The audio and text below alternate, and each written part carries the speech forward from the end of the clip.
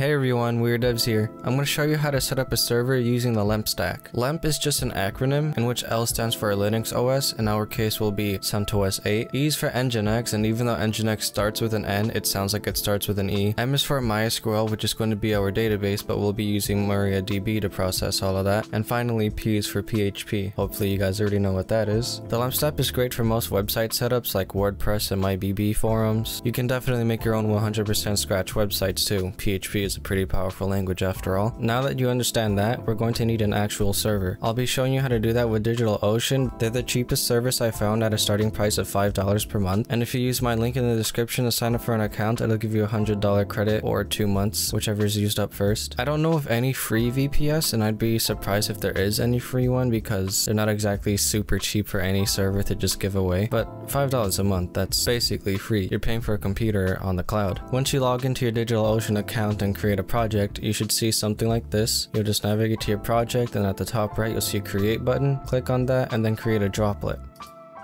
For your Linux distribution, make sure you choose CentOS, and I'll be using the latest stable version, which is 8.1 right now. And I'll just choose the cheapest server, which would be the basic starter plan. If we click to the left here for price options, you should see even cheaper ones. And like I said, $5 a month. And it's actually alright for the really cheap price. You get 1 GB of memory, 1 CPU core, 25 GB of storage, and 1000 GB of network transfer. It's nothing impressive, but for a website server, that is plenty. You can always upgrade later on. If you do upgrade, take note that you might not be able to downgrade. I won't need any block storage, so I'll just ignore that. For our data center region, just choose anything that's closest to your location. I'll choose New York 1. I like to turn on monitoring, and I don't need these other two. With authentication, I'd really recommend SSH keys. It's just so much more secure, because if you only use a password, there are scraper bots out there that'll just brute force almost every server IP that it can think of. And I'll show you how to do that right now. To create an SSH key, you'll want a tool like Putty. Just search up Putty on Google.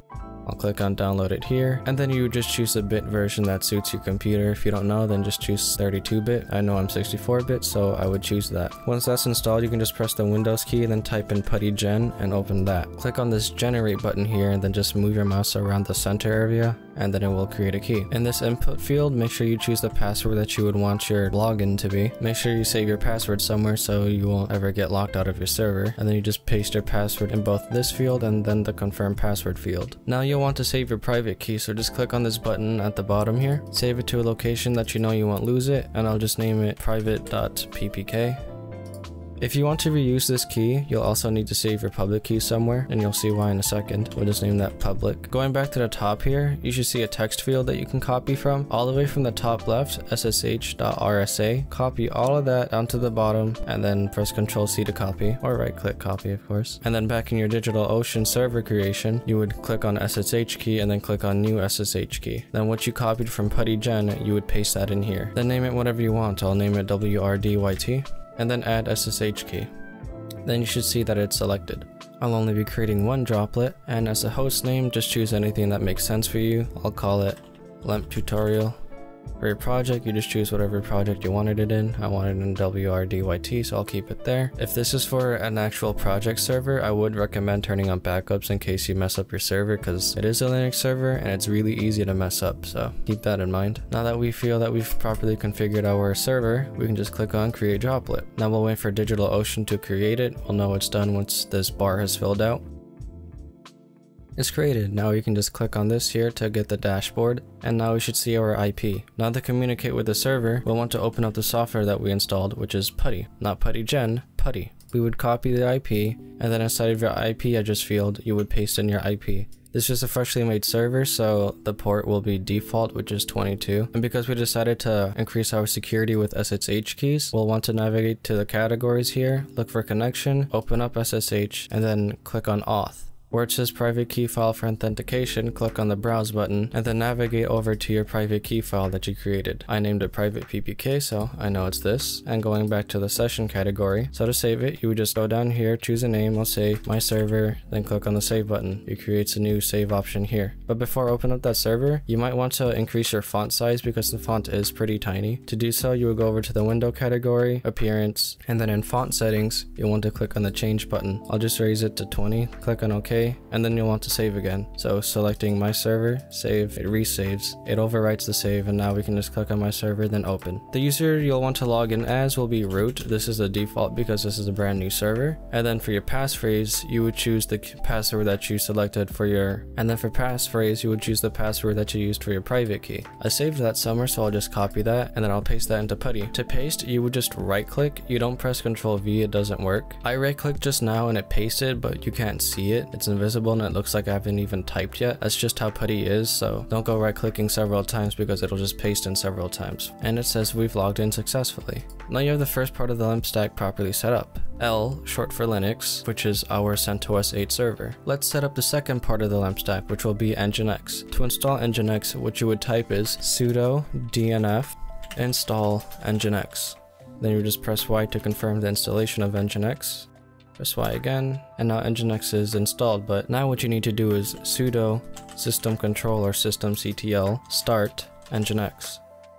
At this point, NGINX is running, but what you would run now is sudo systemcontrol enable NGINX. What this does is make sure that it starts up NGINX every time your server reboots. Otherwise, if you power your server off and then power it back on, NGINX isn't going to turn on automatically, which makes your server have even longer unnecessary downtime. Now that we have NGINX installed, if we just copy our IP and then visit that inside of our web browser, you should see that you have a working web page returned by NGINX. Now let's start up the third part of the LEMP stack, which would be installing MySQL. Like said towards the beginning of this video, I'm going to be using MariaDB as the MySQL processor. To install MariaDB, we would type in sudo dnf install mariadb-server. We'll type in yes to confirm the installation, and just like we did with NGINX, we'll want to start and enable MariaDB, which would be sudo systemcontrol start MariaDB. This starts up the MySQL database, and to make sure it starts up on every server reboot, we would do sudo systemcontrol enable MariaDB. For a good security measure, you definitely would want to run the secure installation script, which would just be sudo mysql secure installation. At this point, you'll want to choose a MySQL password. You can do that, but I'm not going to. First off, it's going to ask you to select a password for your MySQL login with the root username. If you want, you can do that, but personally, I don't really see a point if you're only going to access your database locally. So I'll just press enter for none, and then to set N for set root password. I again don't want a password, so I'll put N, but if you wanted one, you would press yes. I'll select yes to remove anonymous users. We don't need that. I don't want to allow remote access to the MySQL database, so I'll press yes to disallow it. I'll remove the test database, so Y, and then Y to reload the tables. And once you see things for using MariaDB, you can feel pretty confident that your MariaDB installation is somewhat secure. There is more you'd want to consider, but this should be all you need to do for now. If you want to see that MySQL is working properly, you can search on Google for a tool called HadeySQL. Then you would click on the link that says HadeySQL.com, navigate to downloads, and then click on this installer link here. Once you've installed it, you can just type in Hadey after pressing the Windows key, open up that app, and then you should see something like this. Even though we disallowed remote logins, we're still able to use this tool because we can use a different kind of network type. This would be the typical thing if you were to use a remote login, but we're going to use MariaDB or MySQL SSH tunnel. You should get a new tab up here that says SSH tunnel. To set it up, you'll want to select your plink.exe location. To find that, you'll want to type in PuTTY after pressing the Windows key, right click on the PuTTY app, and then choose open file location. This only gives you the file location to the shortcut, so we'll want to right click on the shortcut, then open file location again. You should see the file called plink.exe. We'll want to copy this file directory by clicking up here and then Ctrl+C to copy. And now if we go back to HadeySQL inside of the SSH tunnel tab, we'll click on this folder to the right and then clicking up here and then Ctrl+V to paste in the file path. We can double click on plink.exe and then automatically paste in the file path. The rest is pretty much the same as we did with PuTTY. We'll want to copy the IP from our server dashboard and then Ctrl+V to paste. Our port is 22, so we'll leave that. For username, we logged in as root, so type in root, and then password would be the password you selected for your SSH private key. If you didn't choose private key, then you would just get the password you received in an email from DigitalOcean. So I'll copy that password and then paste it in. Plink timeout, we can leave it at 4. For private key file, we can just click on this folder and then navigate to our private key file. Once you find it, just double click it and then it should paste in the file path. For local port, for some reason it defaults to 3307. We'll want to change that to 3306, and now our SSH tunnel should be properly set up. If we we go back to settings, this would be your normal MySQL login. We can leave hostname as 127.0.0.1, that's localhost, perfectly fine. For user, we'll choose root, and for password, I chose no password, which you should recall from up here, chose no. If you chose a password for your MySQL root login, then you would paste that in. Port, we'll leave that as 3306, everything's totally fine, so we can just rename this here to my server, and then click on save. Now if we were to choose my server and then click on the open button, you'll get something like this. You'll view a GUI for your server's MySQL database. The MySQL installation created 3 databases for you. You should see the MySQL database. You can look at the tables and then look at the rows. But if you can see all of this, that should imply that you can programmatically work with MySQL via PHP. Now that we know MySQL is working properly, we can start to install the final part of our stack, which will be PHP. Because we use NGINX, we don't only install the PHP package, we'd be installing a package called PHP FPM. To do that, you would run the command sudo dnf install php-fpm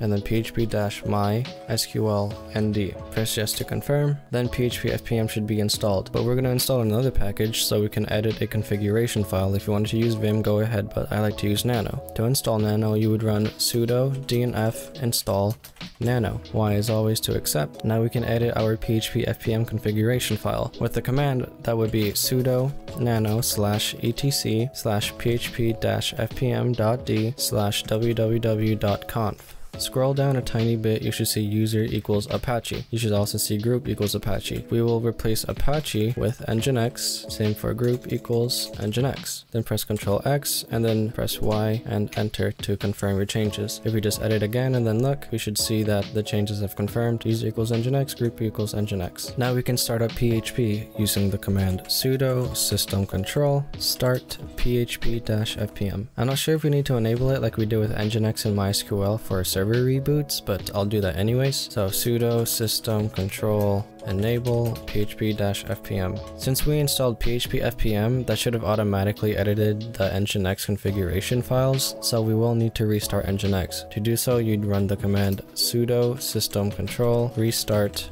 NGINX.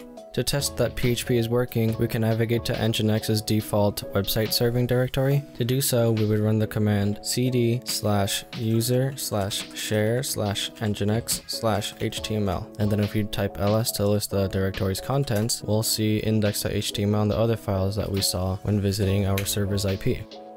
Now let's create our test PHP file. We'll run nano test.php. It'll create a file called nano.php and edit it with the contents that we choose, and then type in a little bit of PHP code just to output some PHP information. So php info, close it off, Ctrl X and then Y to save. There's no restarts we need to do, so if you just visit our server's IP and then navigate to /test.php, you'll see your PHP information.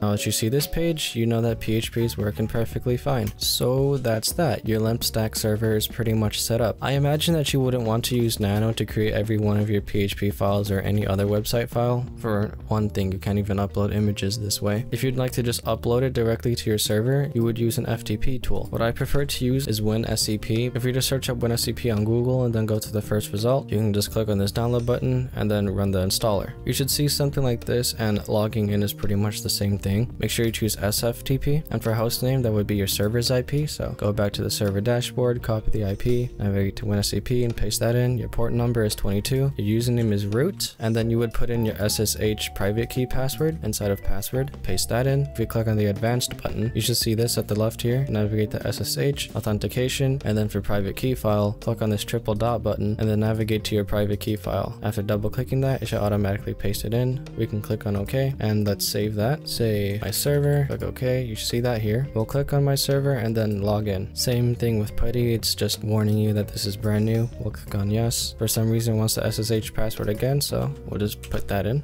And now you have direct access to your server's files. Let's navigate to NGINX's default web serving directory. To navigate, I'll just double click up here and then type in /user/share/nginx/html just like we did with PuTTY, then click on OK, and then you see that. At this point, you can just drag and drop your files from Windows into WinSCP. That'll upload it to the server, as you can see here, haha.php. And if we test that from PuTTY with ls, just see that haha.php is here. And one more thing we can do is navigate to your server's IP /haha.php. It says hello world. So you can just go ahead and drop your normal PHP website in here and then expect it to work like normal, assuming you don't need to do much database configuration. But I suspect that you won't want to use a server's IP as a way to navigate to your website. But if you wanted to set it to something like mycoolwebsite.com, you'll want to learn how to work with NGINX's configuration settings. That's something that definitely deserves its own video. I don't have a tutorial on that yet, but I'll definitely make one in the future, so subscribe if you're interested in that. Otherwise, if you need something right now, just search up on something on Google like Centos 8 NGINX how to configure domains. If this video helped you out, please leave a like. I would greatly appreciate that. I make lots of other simple tutorials with how to be a developer, so if you're interested in that, consider subscribing. It might help you out. Thank you for watching and have a good one.